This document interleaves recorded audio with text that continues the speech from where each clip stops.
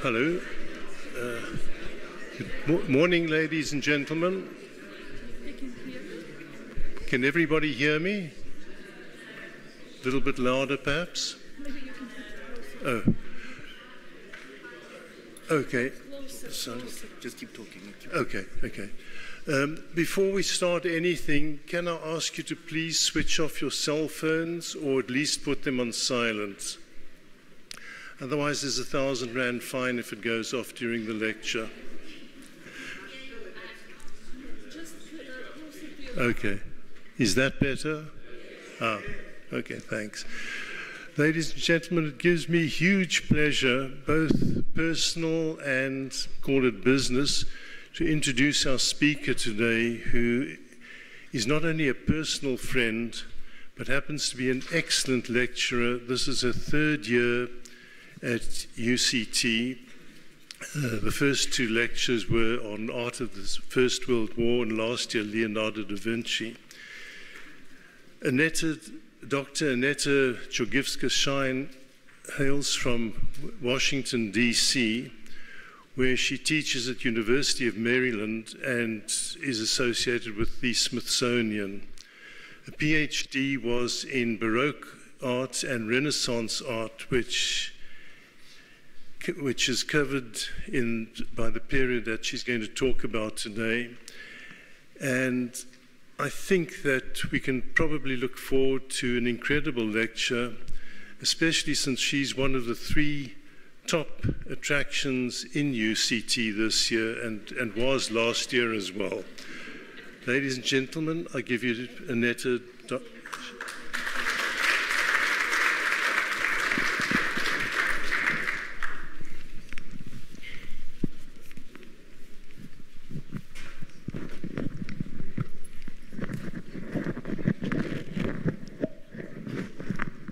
Good morning. Can you hear me well? Okay. Good morning, everyone. It's wonderful to be back here. It's wonderful to see familiar faces and new faces in the audience. Thanks to Mehdi, well, actually, thanks to Manro, who I met 3 years ago, or 3.5 years ago, while he and his wife were on a cruise, and he mentioned, as you know, that I should come to teach in the summer school, which I thought was impossible. But thanks to his initiative and Mehdi, I'm here for the 3rd time, and I'm very happy to be back in Cape Town. So I'm also very appreciative of the fact that Mehdi agreed on a whole series on Rembrandt, because Rembrandt is a fantastic painter who is very dear to my heart. But I always feel concerned that people will not be interested enough in having a whole series on his work. However, I have to tell you that when I did a similar series on Rembrandt for a group in Baltimore, it was 8 lecture class. So I could stretch Rembrandt for a very, very long time indeed. He's extremely rich artist, and he really requires close looking and thinking. We can dim the light maybe a little bit more, just because the images, I do not know how much we can dim it, but we do not want to make it too dark, obviously. Does this look nice enough? The close-up? Better? But we don't want you to be in the dark. But I think this is nice and comfortable, right? Yes. I'm one of these people who likes to look at art very closely, and I know that being able to see the details in a painting like this is of utmost importance. And you might wonder, why am I starting with Rembrandt's face?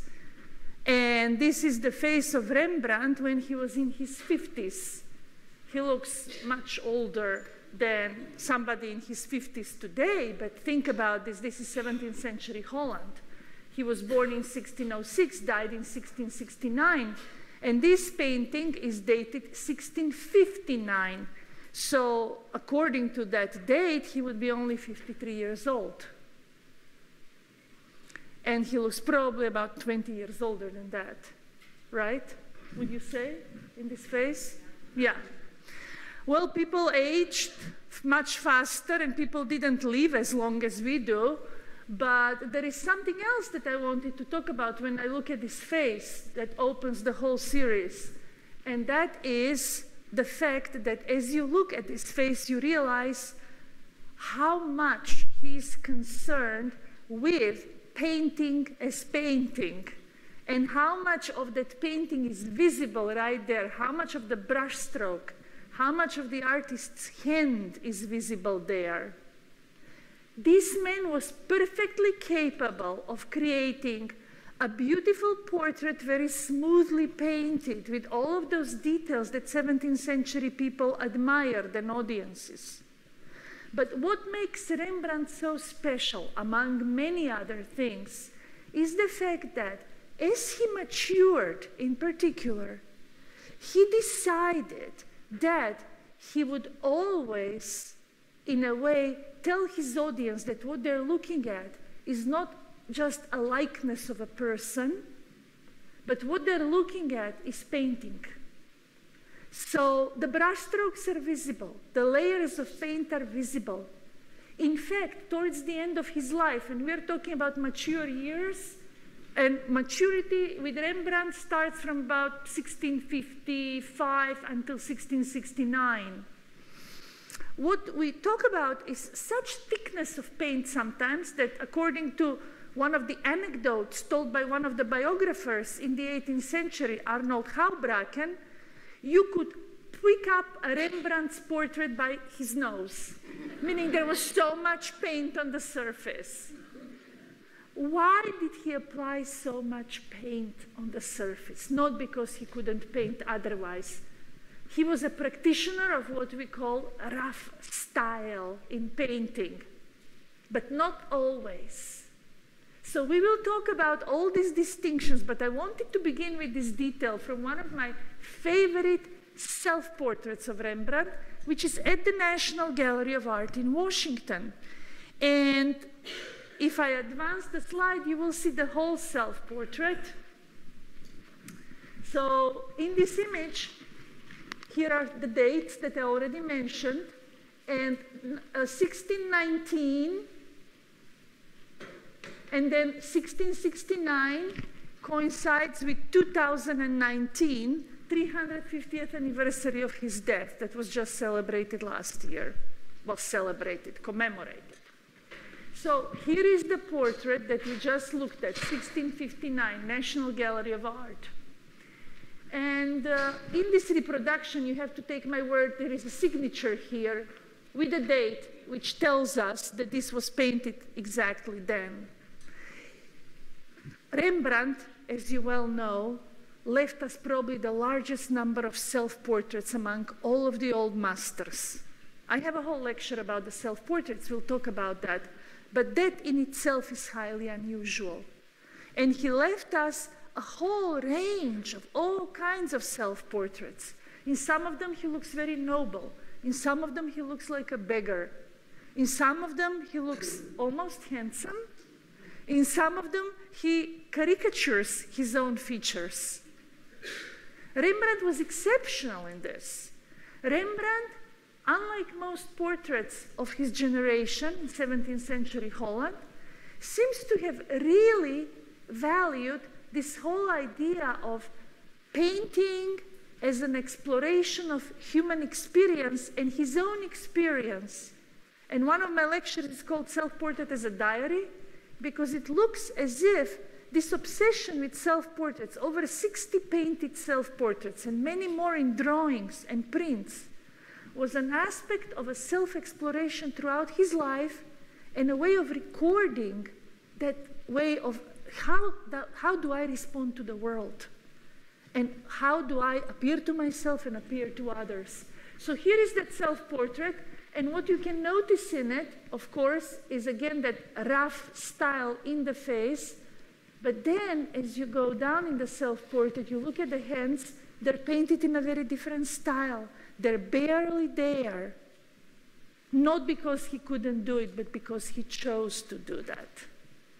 I mentioned already this rough style, and in art theory of 17th century, actually in Holland, they talked about chiefly two styles of painting. Smooth style, which is associated with Vermeer, who I will talk about on Saturday, and this raw manner, the rough manner. And what's interesting is that painters would choose to be in one or the other of these camps, where the painting is visible versus where the hand is invisible and you seem to be looking at something so beautifully painted like a photograph.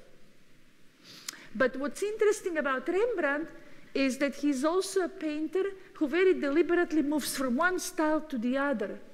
And within the same painting, you can have very thickly painted areas and very thinly, almost invisible areas.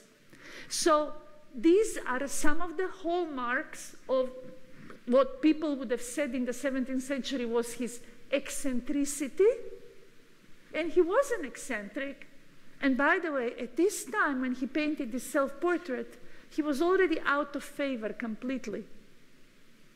He was losing patronage. People didn't want to be portrayed in this way.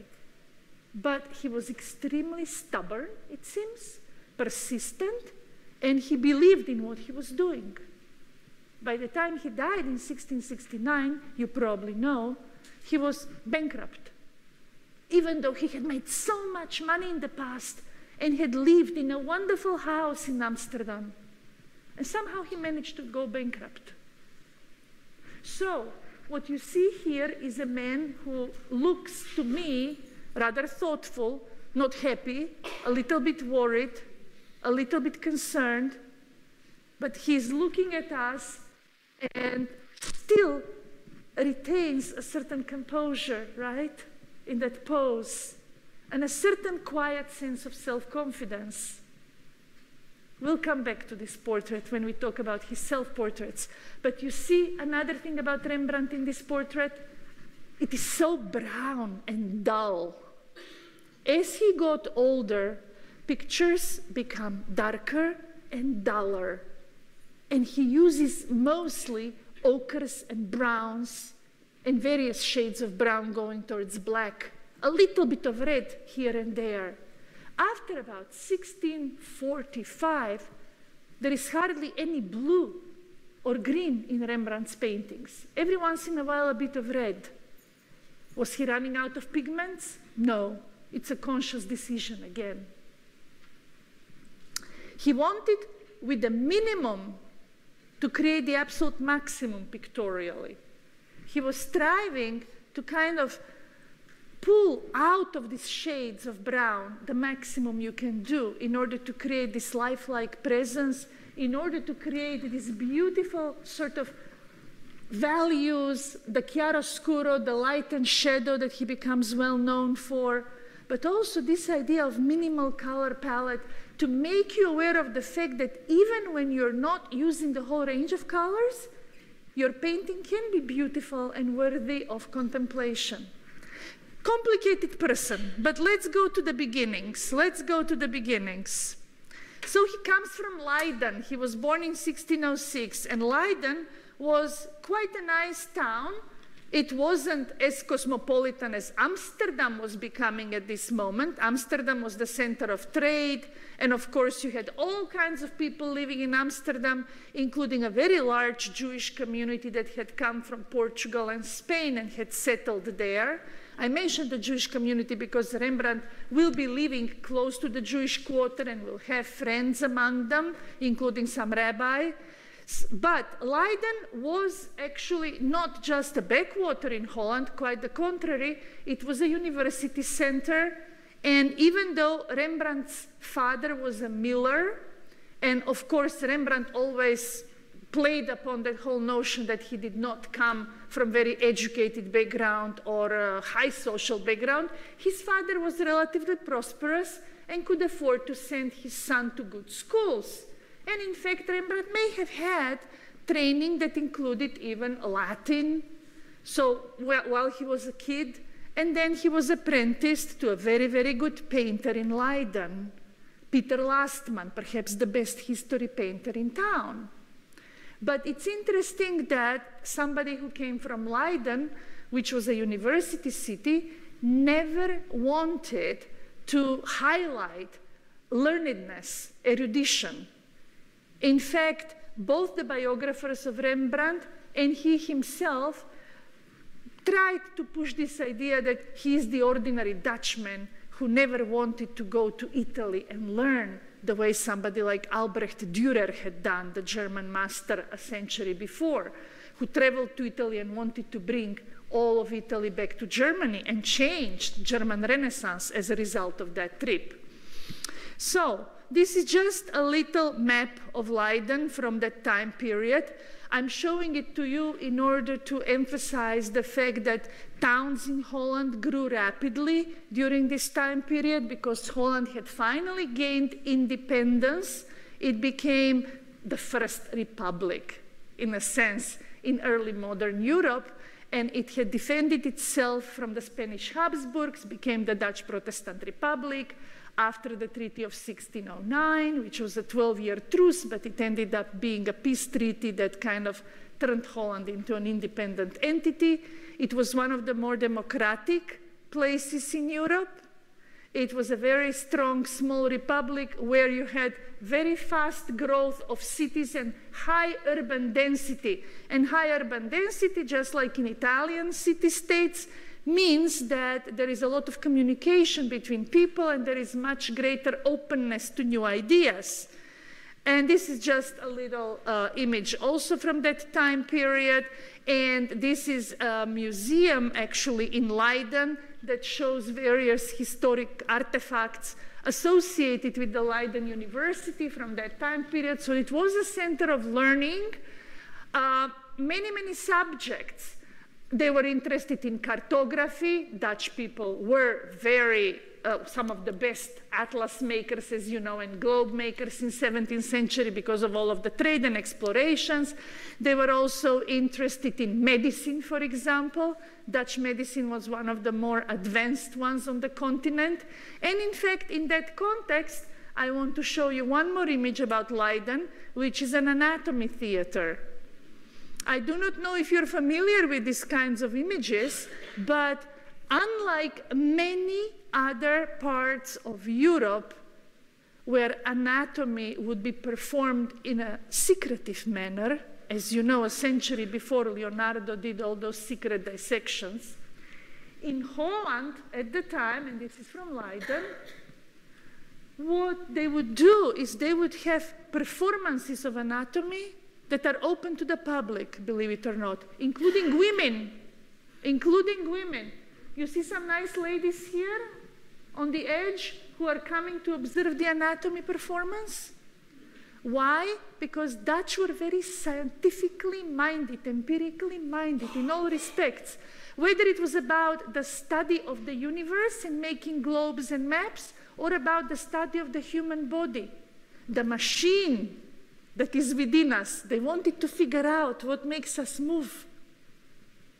So they would have public performances of anatomy, a fascinating practice, because they thought that it was extremely important to learn how we operate. Do you see all these skeletons going around? That's kind of allegorical, the skeleton on horseback, another skeleton of a horse. Some of these figures are purely allegorical fantasy, but some of them may be accurate. They would also have exhibitions of skeletons.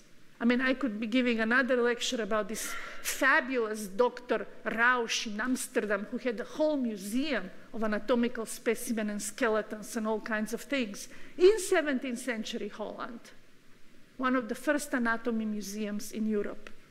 So I mentioned this vis-a-vis Rembrandt because he grew up in a center of learning. But Leiden, the city that was a center of learning, also as a result of that, developed a very strong art culture.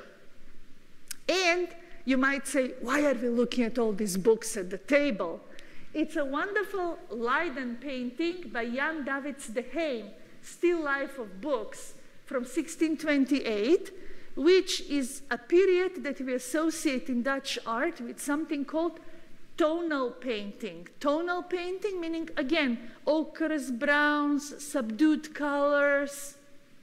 Everything is done in those rather warm tones with very gradual sort of transitions from one to the other.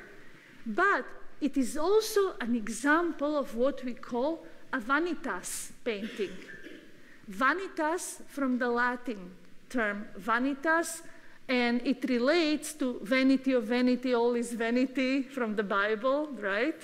So all this learning in Leiden resulted in an awareness that somehow, no matter how much you know, no matter what you do, no matter how much you acquire in a material or spiritual sense, it seems to be all in vain. At the end of the day, all you can do is sort of have faith in God and separate yourself from everything that is of this world, including, by the way, learning. In 16th century, books were very expensive and very valuable. By the 17th century, printing presses were working throughout Europe, but books were still precious. Inventories of people's possessions would include listing of all the books they had, and they would be sold at good price. But when you see a painting like this in 1628, in the Leiden of Rembrandt's youth, you realize that already at this point there is this sense of futility associated with learning. What are books but a pile of worthless paper that crumbles over time? So there is this tremendous sense already in the first quarter of the 17th century that despite anatomy, despite cartography, despite everything we know about the world, we really are not going anywhere. I love this period precisely because it's one of the first times in European history where instead of that optimism associated with the Renaissance, we will conquer the world, people become more introspective and wonder, and then what? What next? And the Dutch seem to be at the forefront of this kind of thinking, probably because they saw so much as they traveled everywhere. So Rembrandt grows up in this environment. Now I'm going to show you some very strange little pictures. These pictures are, until recently, they were not firmly attributed to Rembrandt. They're very small, but this is just a view from a recent exhibition. You see, they're tiny little oil-on-panel pictures that seem to show the senses, the human senses, sense of touch, sense of smell, sense of sight. That was also a popular subject at the time. I'm showing them to you because they seem to be the earliest paintings associated with Rembrandt. And of course, you can't see them on this screen, but I'll show you the close-up. And as you can see, imagine this is a panel that I don't have the exact dimensions, but I can tell you it's that small. It's not very nice. This is circa 1624, so we're talking 18 years old. These pictures are in a private collection in New York called the Leiden Collection. There is a very wealthy man who has been collecting Dutch art over the last 20 years in New York City, and primarily from the Leiden School. And he owns these very early Rembrandts. When I saw them on display, I said, they're way too ugly. This cannot be Rembrandt. But yes, they are. All scholars agree they are. So he's learning. He's a student. He's a kid still. He's not an early bloomer. He's 18, though. And he starts, like many other people, as I said, with this interest in, on the one hand, realistic depiction, on the other hand, something that's metaphorical, allegorical, symbolic. And in this case, this is the sense of smell, and you can see that somebody added a surround in the 1700s. They increased the panel in order to make it a little more impressive, so somebody thought it was an interesting picture and added to it. But the original is only within that white frame.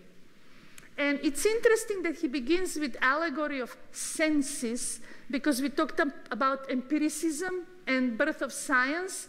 And in Leiden and in other parts of Holland, they're very interested in how do we know the world? And we know the world through our sensory experience. And they talked about which sense is the superior to other senses. And they used a scheme that goes back to ancient Greece and Aristotle, according to which the sense of sight is superior to all other senses. But they love this whole idea of how do we represent the senses and the way we learn. So this is supposed to be allegory of the sense of smell. They're bringing some kind of, I guess, some kind of substance in order to awaken him or put him to sleep. I'm not quite sure. And this is a close-up. And I'm showing you the close-up because I happen to have these details from the Leiden pictures. However, I'm also showing it to you because as you can look at that face of this man who is approaching the sleeping youth, you see that it's not a very handsome face. That's another thing that Rembrandt becomes well known for. He does not beautify his sitters. He actually likes to show people in all of their physiognomic variety. And oftentimes he will emphasize features that are not the most attractive ones. Here is another example. This is sense of hearing. And once more, it has been augmented. Somebody in 18th century added to this panel somehow. That's the thinking at the moment. But look at those faces. They're not exactly the people you would like to spend an evening with singing, right? And what's very interesting here is there is this older man with the glasses. Of course, spectacles in 17th century signify the imperfection of our sight. Our sight is the sense we trust the most, but it is the one which is also imperfect, like all senses. We are limited in what we can acquire through our senses. And then you have this other person with a turban who could be a woman, doesn't look very feminine, but it's most likely a woman. So it's a duet. Rembrandt creates almost a parody, because when people created musical duets at this time, they would put a young man and a young woman singing together. No, he gives you an older man and an older woman, fine. And then there is a youth behind them. And I look at that youth, and I see that black cap. And I look at that little round face, and I'm thinking, is this Rembrandt? This guy is just everywhere. So he does, in the very first pictures that he ever painted in the senses, he puts himself, possibly, I cannot prove this, possibly he puts himself in the sense of hearing, in the music making. Why? Because music is also a sister art of painting. That's what they thought at that time. Let me show you one other of those early works which are really unsatisfying, just to give you a sense of where Rembrandt comes from.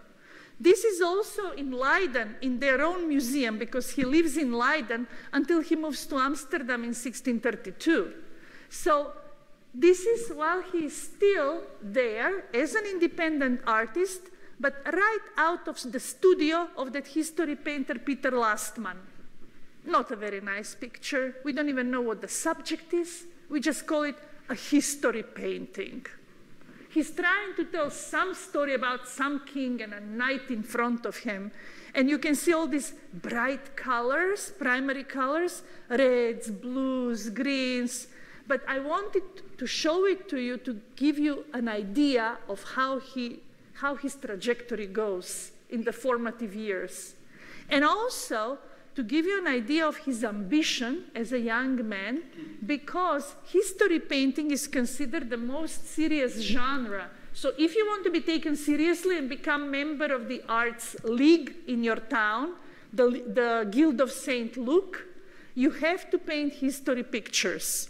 Every town that had artists organized in a guild would have a guild of St. Luke. St. Luke being the patron saint of painters.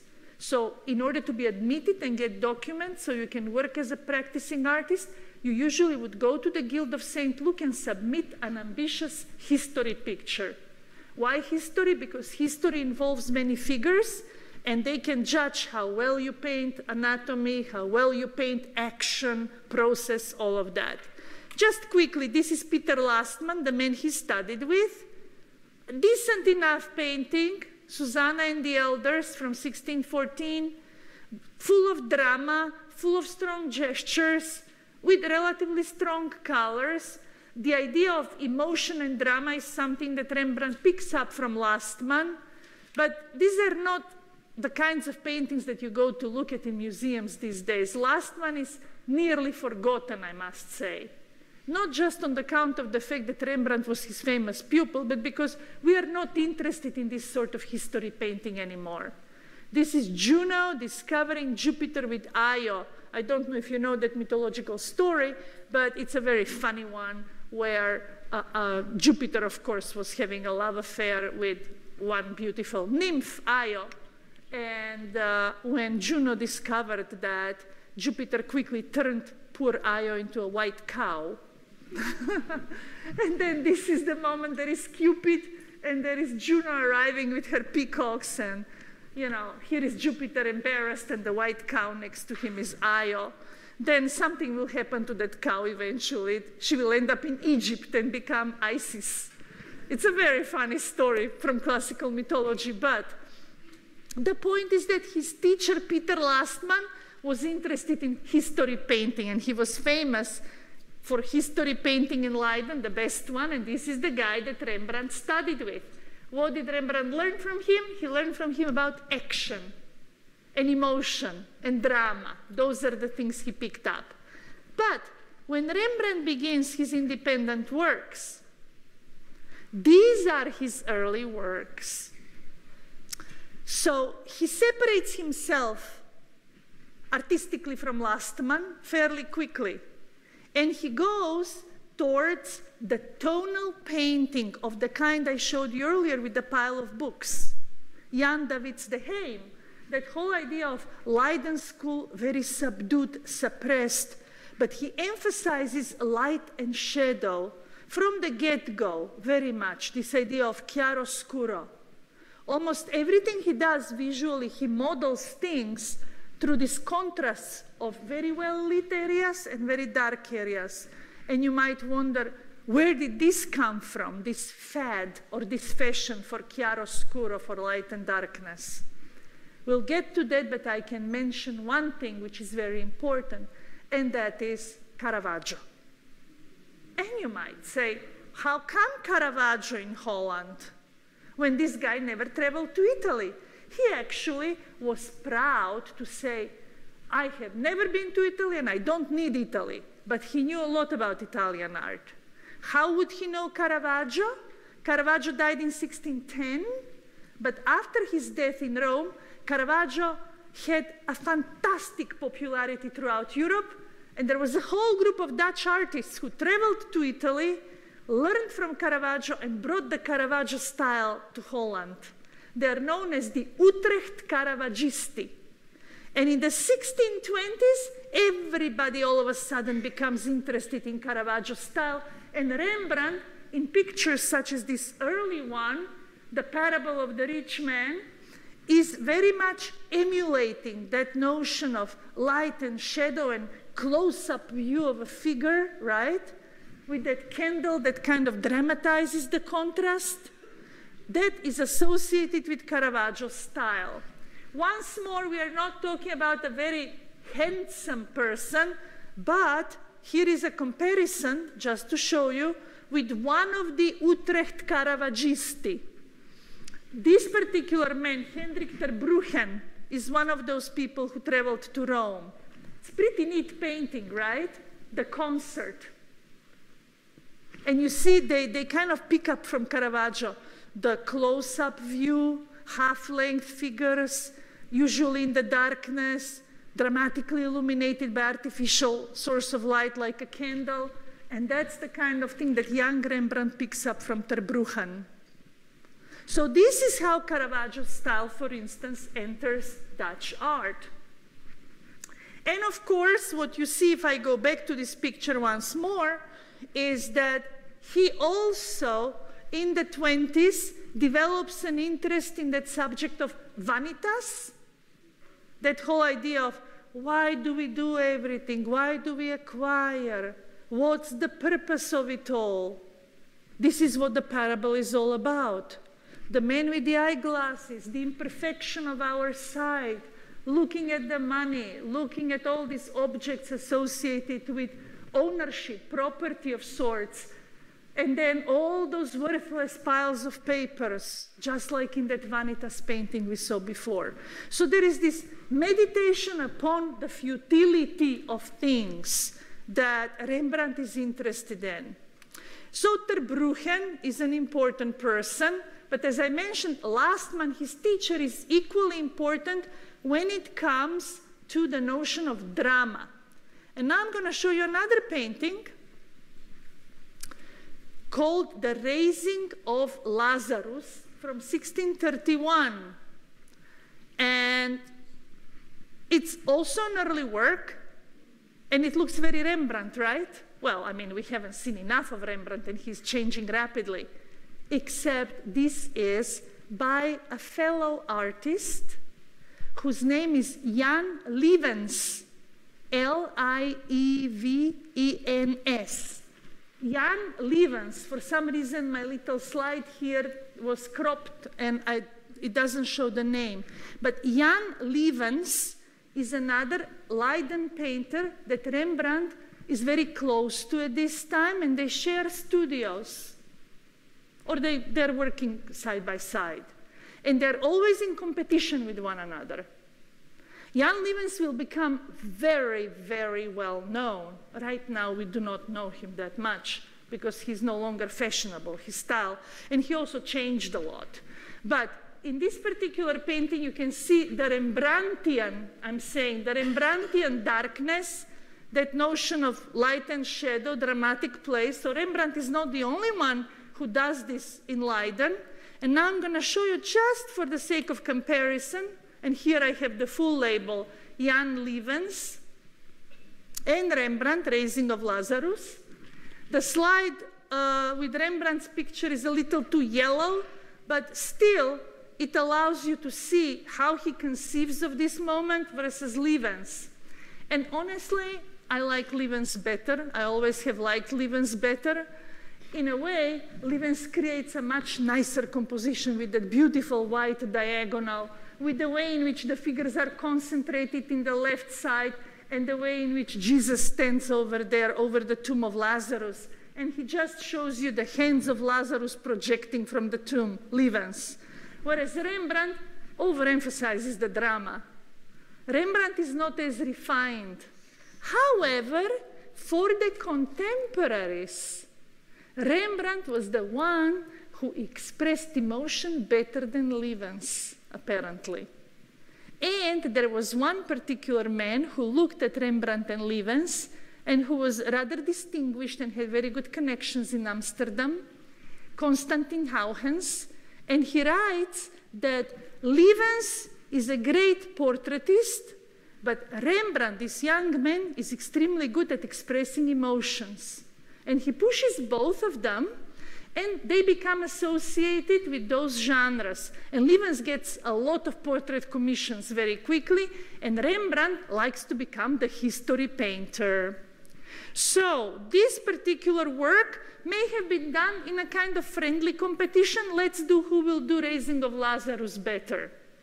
But shortly thereafter, or during the same time period, 1629, 1630, Rembrandt paints a number of these history pictures that seem to be informed by his relationship to Peter Lastman, the teacher that I showed you earlier. And in these history pictures, such as Judas returning the 30 pieces of silver, you can see what he emphasizes again, idea of emotion, transformation, drama, almost as if you were looking at a theatrical performance on stage. And this is something else I want to mention. Theater is very alive in Holland at this time, morality plays, but also tragedies inspired by ancient tragedies. They called them Senecan drama, with a lot of extreme emotions on stage, murders, deaths, etc., etc. So here is an example of a very, very theatrical painting, painted by Rembrandt, not very big, but this was considered one of his more successful pictures when he started out. Judas returning the 30 pieces of silver. Once more, you can see that the faces are not necessarily the most handsome faces in the world, but he likes to express humanity. He likes to give you an idea of all these differences. And you also see, by the way, a lot of oriental qualities in Rembrandt. And you might wonder, Judas returning the 30 pieces of silver, this is one of the people who is kind of in consternation looking back, right? But you can see that people with turbans, with this kind of golden cloaks, like many other artists of the time, they envisioned biblical antiquity as something connected with the Orient. So oftentimes, stories that take place in the Bible, they will feature human beings wearing turbans and other kinds of attire associated with 16th and 17th century Ottoman Empire or the East. And this was very, very typical for the time period, but Rembrandt in particular loves Orientalism, so to speak, introduction of these motifs in painting. I'm showing you the detail also to highlight his abilities as an artist. As a young man, he's already trying and accomplishing quite a bit in terms of texture, light, sheen, reflection. Look what pigment can do, how well he can emulate sort of the glittering qualities, right, of the embroidery here, or that cloak that this man is wearing, or the turban. But Rembrandt is, on the one hand, about drama, and that lovely shield that's hanging there. You can see again that intimation, or suggestion of gold or something reflective. He likes to do those effects very much early on. But at the same time, Rembrandt also loves that Leiden tonality in his early years. And he loves this idea of melancholia and introversion and introspection. So, this is an example of what we call a highly theatrical, extroverted painting. This is a picture that's total opposite from the same time period, which one art historian in America who wrote an influential article about this many years ago talked about the distinction between pictures that are about absorption, something interior, such as this, and pictures that are about theatricality. And in Rembrandt, you find both. In Vermeer, it's more about absorption. But in Rembrandt, you have both pictures that are all about stage, theater, high drama, and pictures that are about thought process. And this is a wonderful example of those paintings in which he explores that human interiority. And you might wonder immediately, how do we know this is Saint Paul? Nobody wrote that this is Saint Paul anywhere. He didn't tell us it was Saint Paul. Art historians think that it is Saint Paul at his writing desk because Saint Paul, among the apostles, is usually depicted as a man who is older with bald head and long beard. He is always writing or reading. He's the most learned one.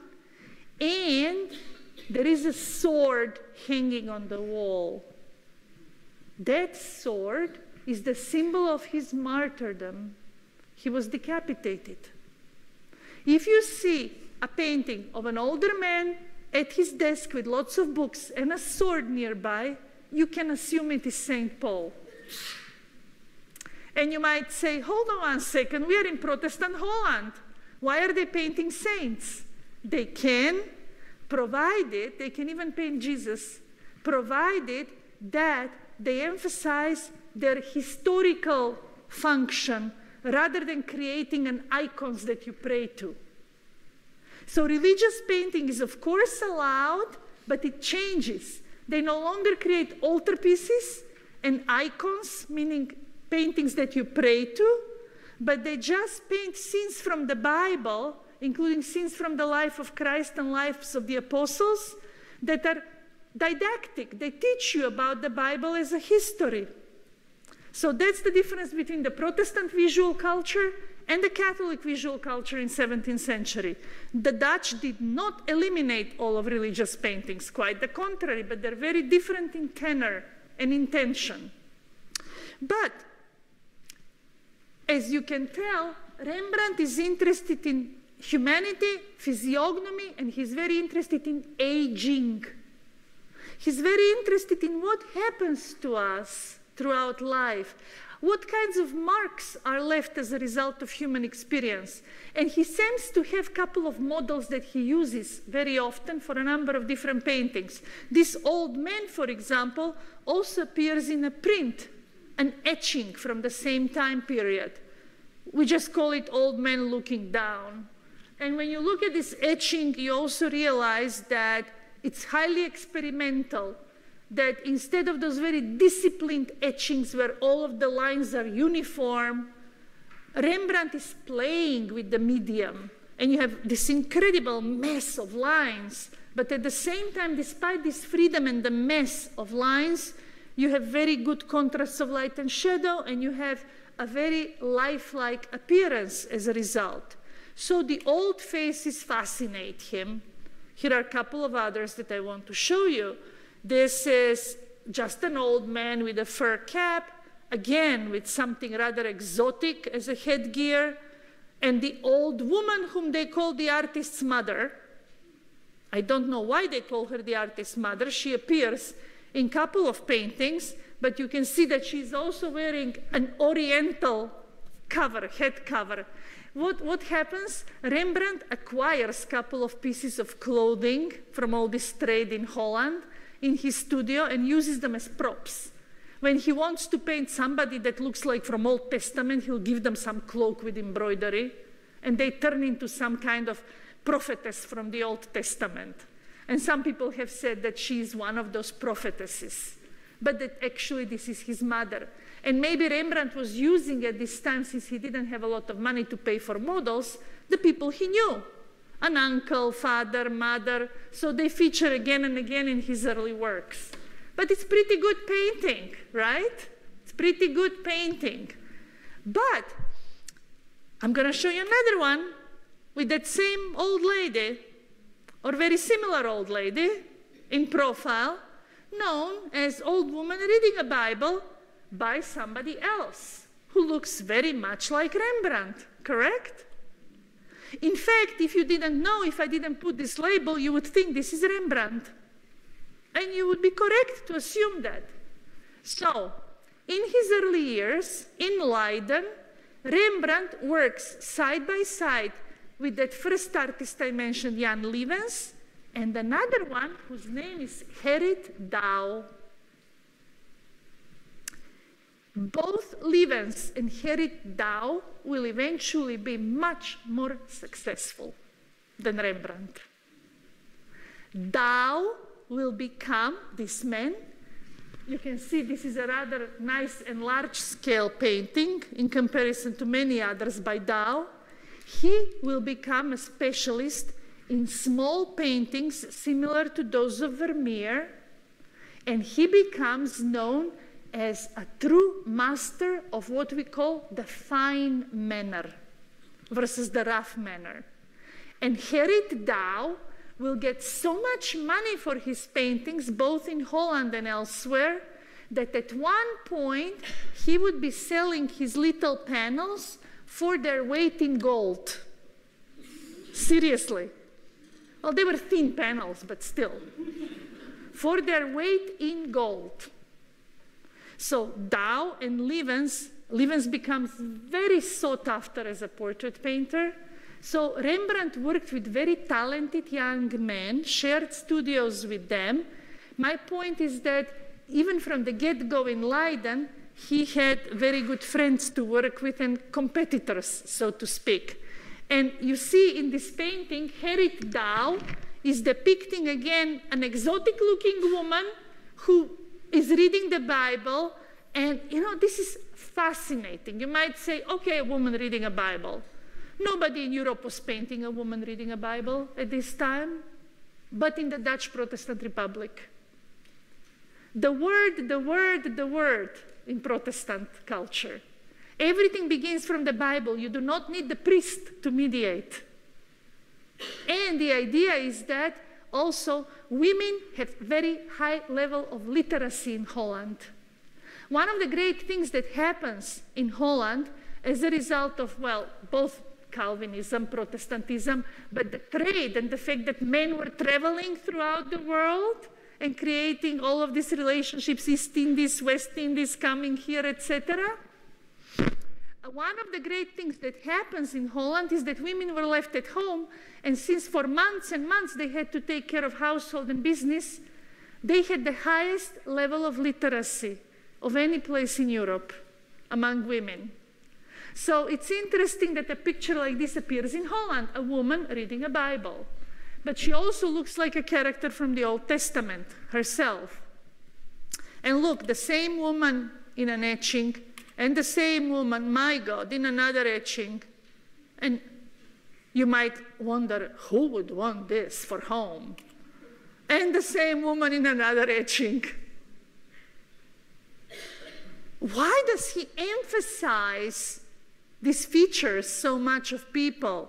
Because he believes that actually the aged face is like a map of human experience, like the map makers.